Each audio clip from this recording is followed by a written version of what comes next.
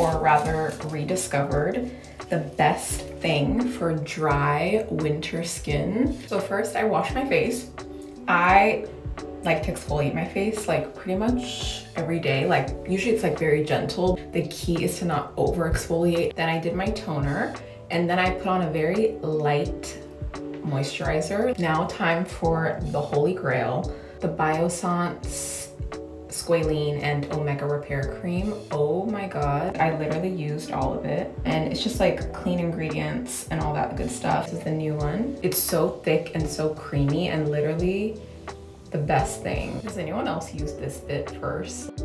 I put on like a good layer. It's just like my skin just like, I don't know how to describe it, but it's like I have new skin like. And then I just finish off with a little bit of jojoba oil. Dry winter skin solved.